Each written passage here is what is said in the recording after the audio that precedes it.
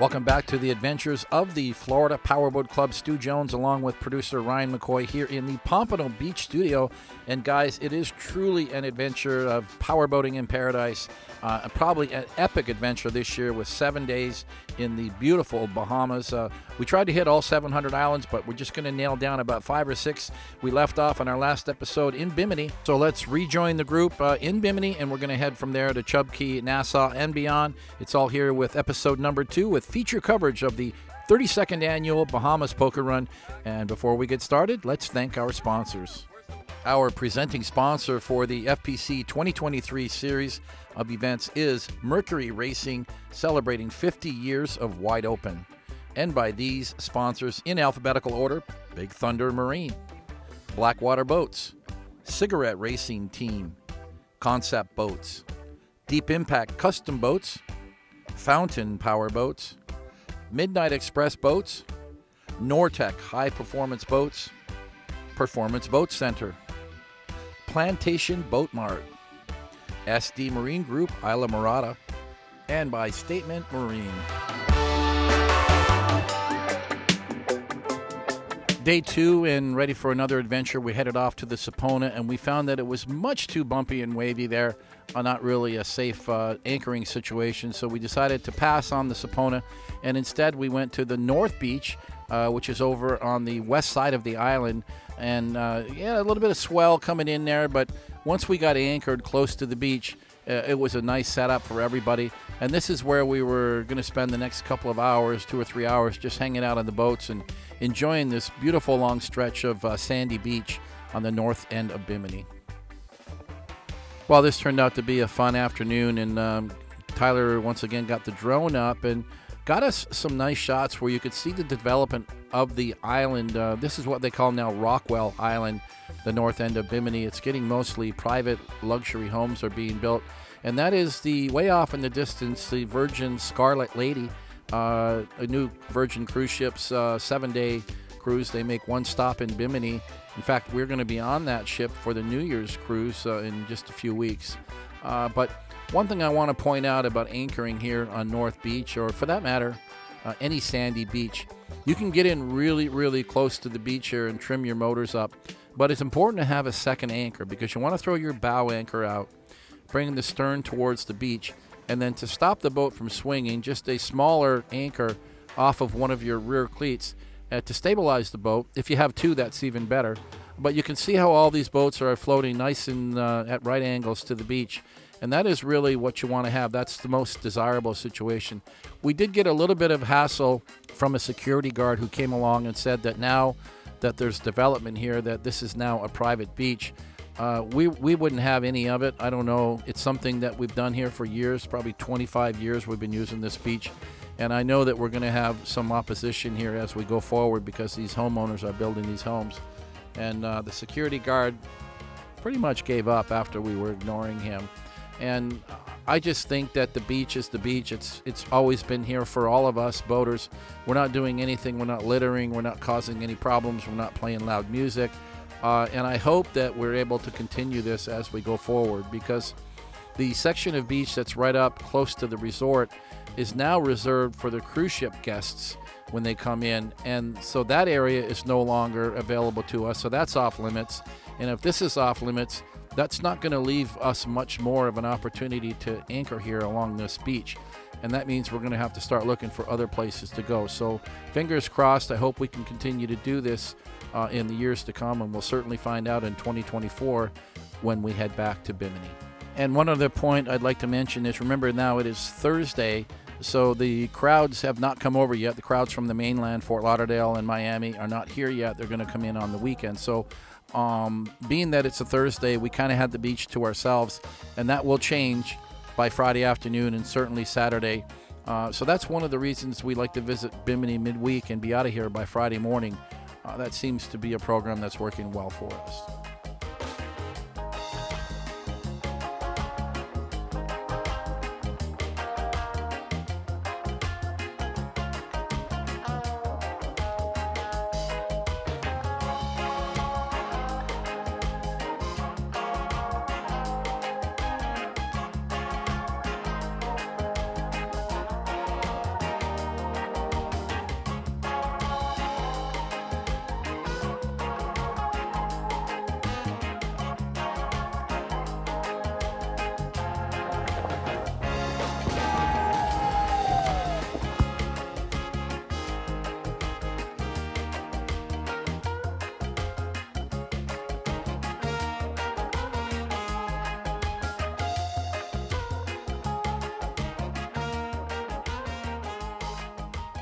And fast forward about 2 hours, and we have moved the party now to Resorts World Bimini, to the adult pool, which is where we have the monkey business bar.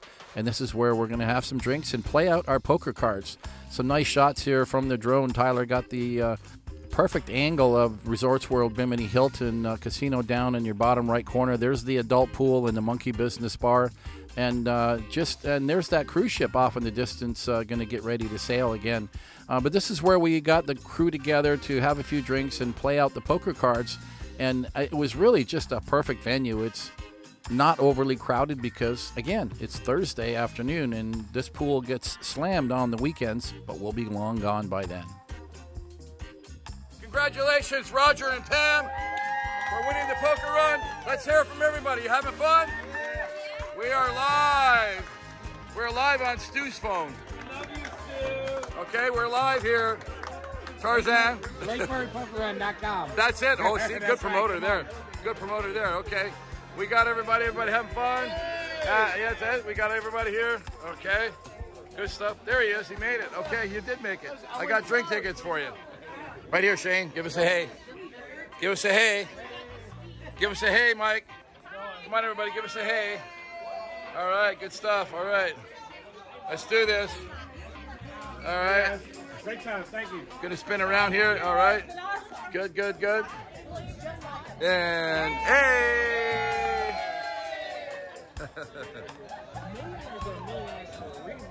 You got it, bro. And it's all about the monkey business. At the end of the day, that's all it is. Monkey business in Bimini. Well, that was a really fun party, and once again, congratulations to Roger and Pam Anderson for winning the poker run.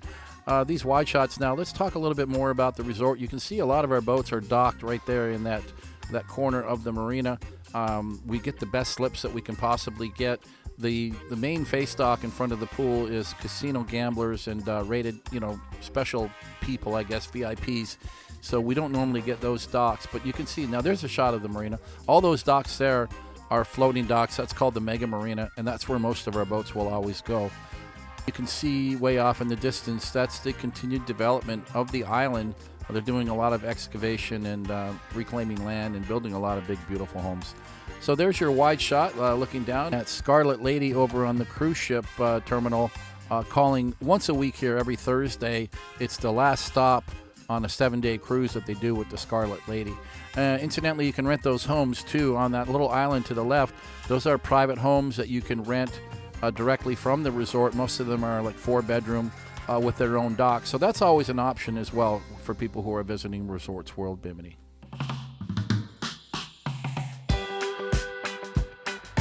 It's day 3, guys, and that means we're on the move as Team Naughty Fever pulling off the dock.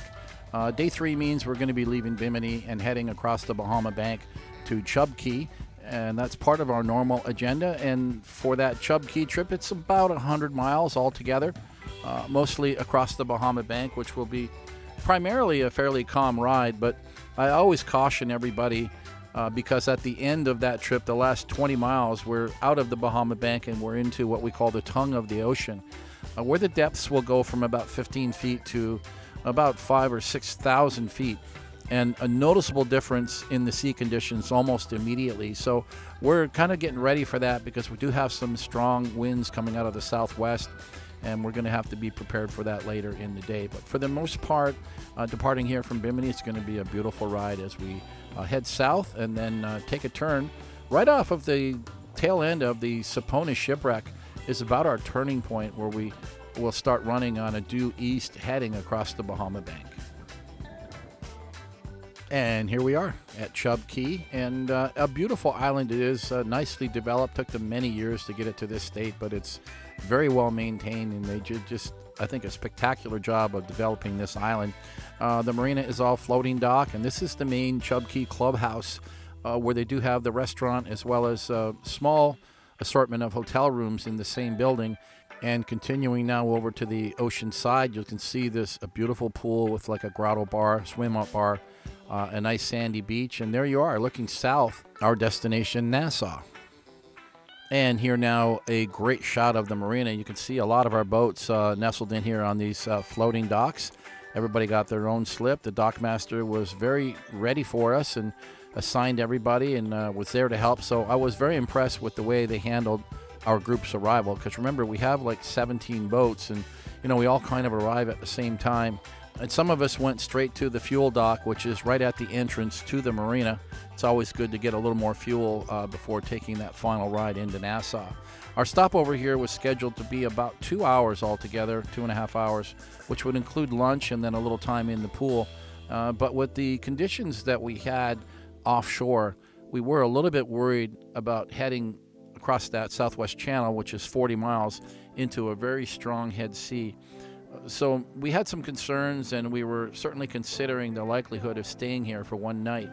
And going forward with our planning for 2024, I think we're just going to go ahead and make this a stopover and get the rooms booked in advance. Because when we did run into a problem with the weather, we decided it was smart to stay. We hadn't prepared for that, and we didn't really have a good selection of rooms.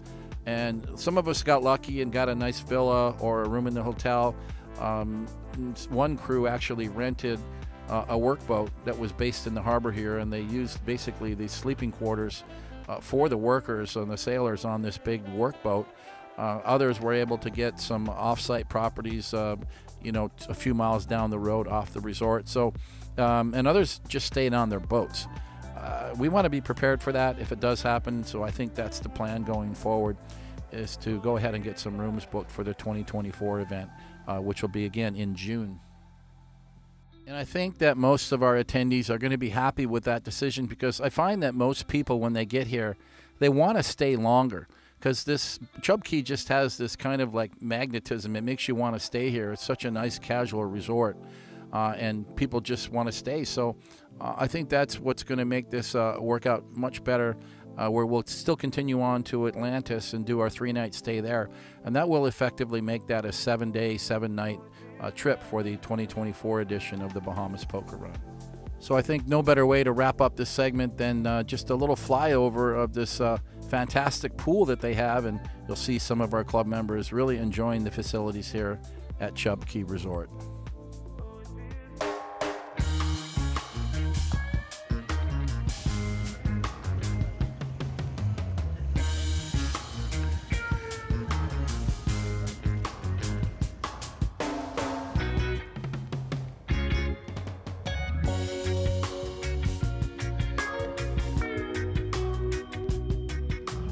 Well, it's a beautiful Saturday morning here in Chub Cay. It wasn't planned this way for this Bahamas Poker Run. We had expected to come here yesterday, have some lunch, hang out in the pool, and then giddy up and head over to Nassau. Well, that didn't happen because we had some 8-foot seas here with these strong southwest winds that are kind of uncommon for this time of the year.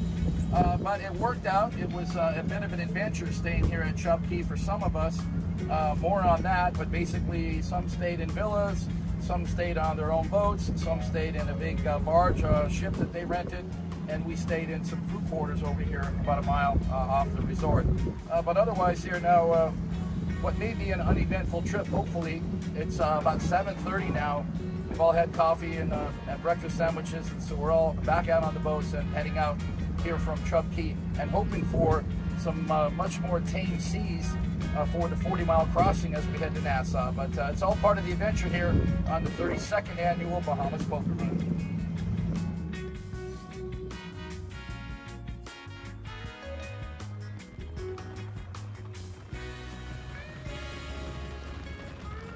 And as planned, we had a nice ride for the 40 miles crossing, and arriving now in Nassau Harbor, where there's always going to be a lot of cruise ship activity. It's a very busy cruise ship port, and it's easy to find on the GPS. You can stay on plane as you get into the port, but when you get close to the cruise ships, you have to come off plane and just idle, and that'll take you up to the entrance of the Atlantis Marina. And here we are all now coming into Atlantis. They do ask that you be prepared for this with your radios on. We called in on channel 16 and got a working channel. They did try to assign us slips one by one in a very long and painful operation. I had requested that they just give us all the slip numbers, but the Atlantis Marina likes to greet all of their boaters one by one. The problem is they don't have enough staff to do that in an expeditious way. So they were kind of making us all just sit here in the harbor and one by one call in and then move the people to each location. That didn't work, and I expressed that to the dockmaster later, and I requested that when we do get here in the future that we can get our slip assignment so we can get settled in.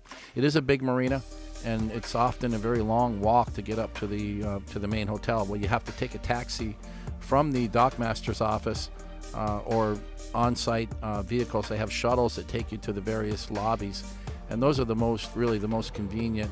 I think when you first arrive, though, when you have luggage, it's just easier to get in a taxi and go to your hotel lobby and get checked in. A beautiful marina, very well maintained, obviously a lot of big yachts in every direction, but enough space for all of us to get slips, and careful that we have to tie the lines up for the tide. We have about a 3.5 to 4 foot tide, and we have all fixed piers, so it's important, guys, to have long lines on your boat and spring lines to make sure that you adapt for the tide. And everybody settled in appropriately, flying that Bahamas courtesy flag. So now our goal is to get off the dock and get into some form of transportation to get over to the resort that we can all get checked in and start enjoying Atlantis.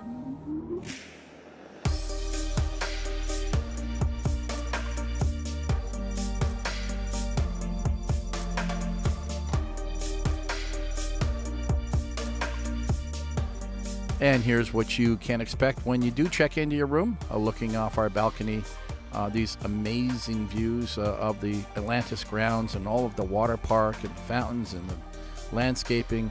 It really is a fabulous experience to stay here. I honestly can't remember if we stayed in the Reef Tower or the Cove Tower, but we typically offer our guests their choice of which tower they'd like to stay in. And once everybody gets settled in, of course, it's time to enjoy the amenities on site, which includes all of the water parks and, of course, cruising around the island. There's fine dining everywhere, and not to mention a giant casino, which seems to stay busy around the clock.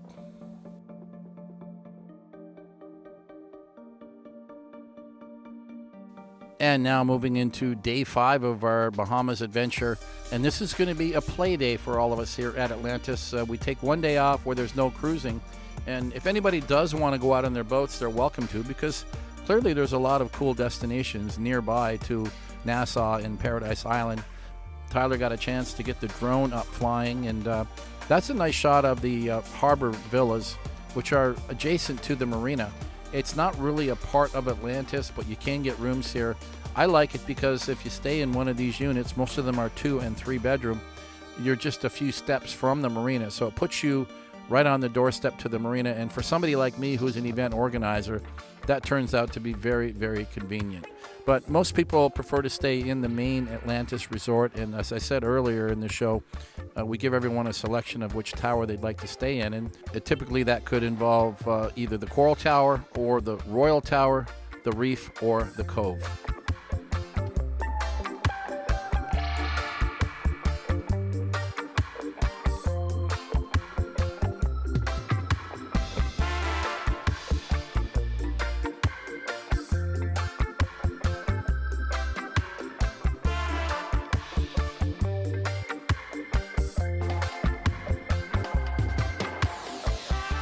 And I think that these are some of the best drone shots that we've had ever, you know, of Atlantis. Tyler got that little mini up and got some really nice stuff. These are some of the water park features that we've all heard about or seen. And, you know, not for everybody, but certainly with all the families being here and the younger kids, without a doubt, all of these cool water slides are a big attraction.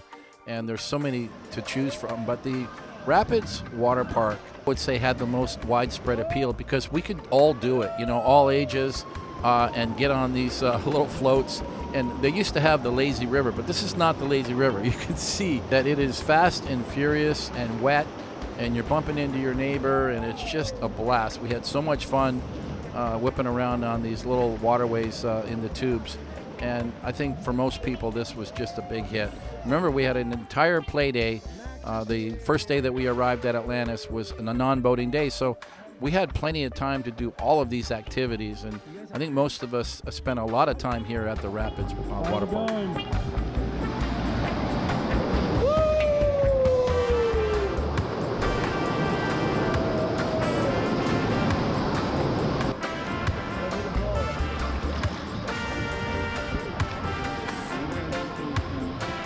Have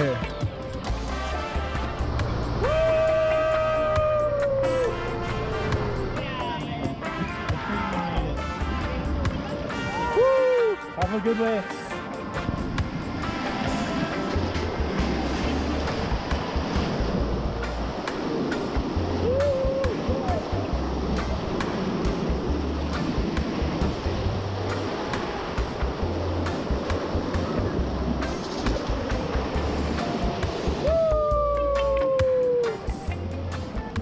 And remember that for those of us who were a little more adventurous, like my sons Tyler and Max, these water slides were also a big hit. I remember 20 years ago doing these, but I think those days are over for me.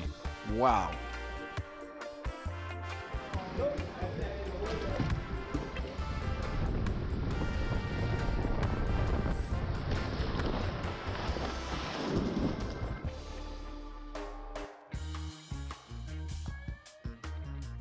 And fast forward to day 6 now, and it's time for more adventures afloat as we head back out on the waterways.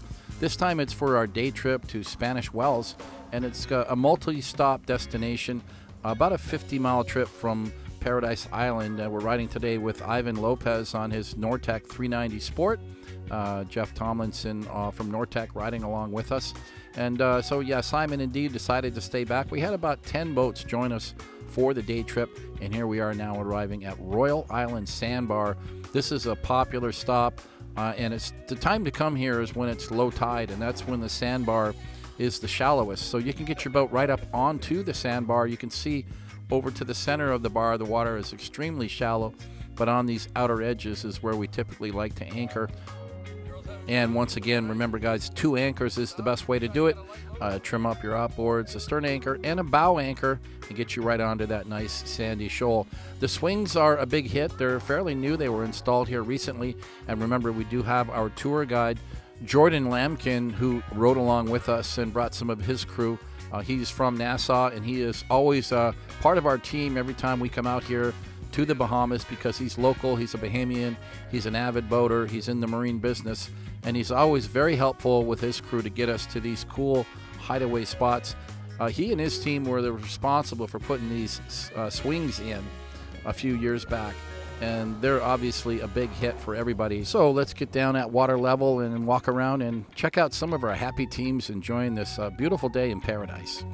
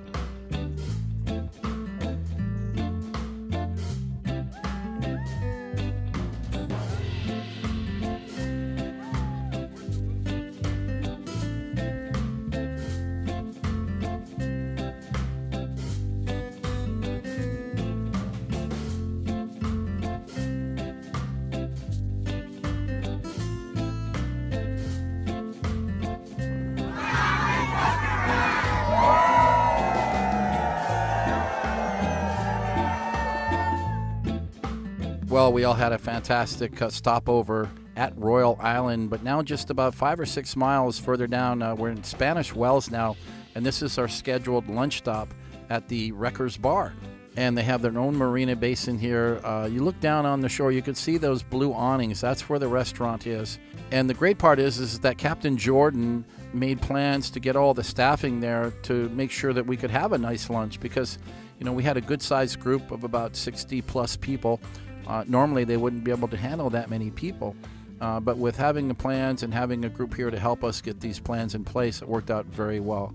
A nice shot here, again, from the drone of Spanish Wells. You can see it's a very developed little island, and the most developed really in the area. I wish that we could spend a little more time here, but there really are not any hotels or any place for us to stay. So it's just really just a good stopover for lunch. And there is one more scheduled destination for this trip today, and that is going to be the Pig Beach. It's the next island over. And we've always enjoyed going there. It's probably one of the best pig beaches that we've been to, because there's several in the Bahamas. And I like it because it's the pigs are really behaved, and there's a controlled feeding experience. It's got a nice cove, and there's a really cool little bar, a beach bar there as well. But the problem today is that we still have these strong winds, and we have some storms that are going to be moving in shortly. And we decided to cut the day short and get a launch. As soon as we finish lunch, we could get a launch out of here and start heading back. Remember, it's about 50 miles one way, so it's altogether a 100-mile round trip from Paradise Island here to Spanish Wells. So I think it's more important that we think about our safety and get a good start to head back. And as it was, we still had a pretty rough ride going back. And that's the one thing that you have to be aware of here in the Bahamas. These storms and squalls can really just come up out of nowhere. So it's important to really monitor the weather closely, and especially when you're getting settled in and you're having a nice time here at lunch, you know, and you're still 50 miles from your home port. Always good to monitor the weather and be prepared, and sometimes you got to break up the party a little sooner and get in the boat and start heading back. And on that return trip, it was extremely windy. A lot of us did get caught in the rain. Can't say it was the nicest ride that we've taken. Here's a shot from the back of Mark Berman's 60-foot Sunseeker. You can see the winds are just howling. But fortunately, everybody got back to Atlantis safely.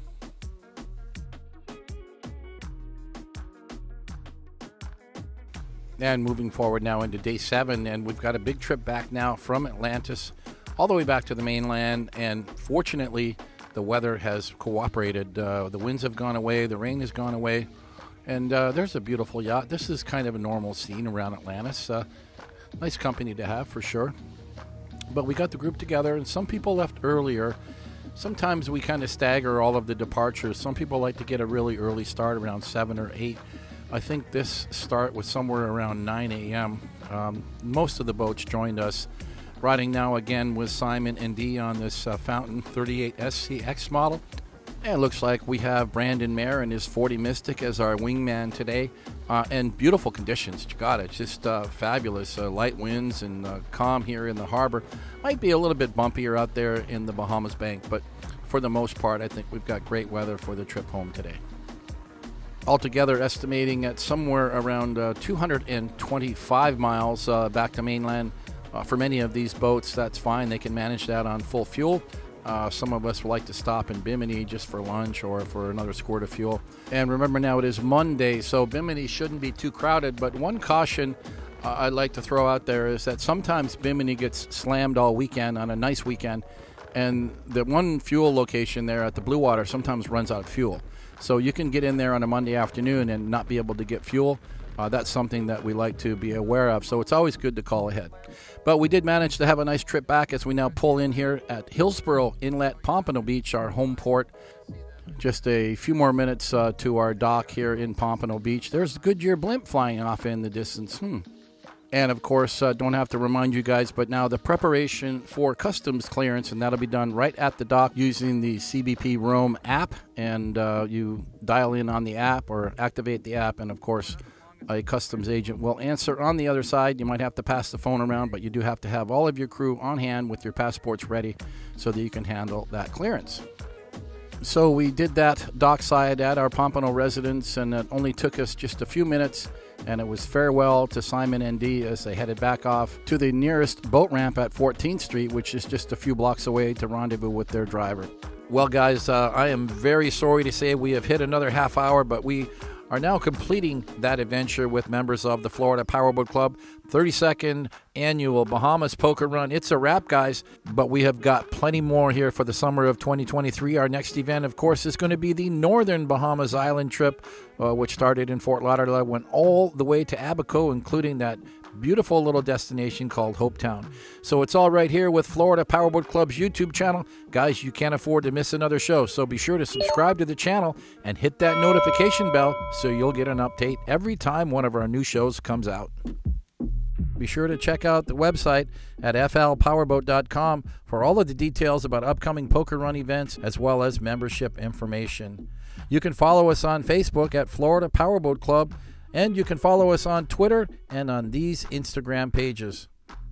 Thanks to all of our viewers for your wonderful comments on our page, and you guys know who you are, and I really do appreciate that. But if you have questions or comments you want to direct to me specifically, please use my personal email at stu@flpowerboat.com. I check that daily, and I'll get back to you as soon as I can. We're going to sign off for now. This is Stu Jones along with our producer Ryan McCoy in the Pompano Beach studio. Have fun out there, guys. Be safe on the waterways. Wear your life jackets when the time is right, and always respect your fellow boaters. Bye for now.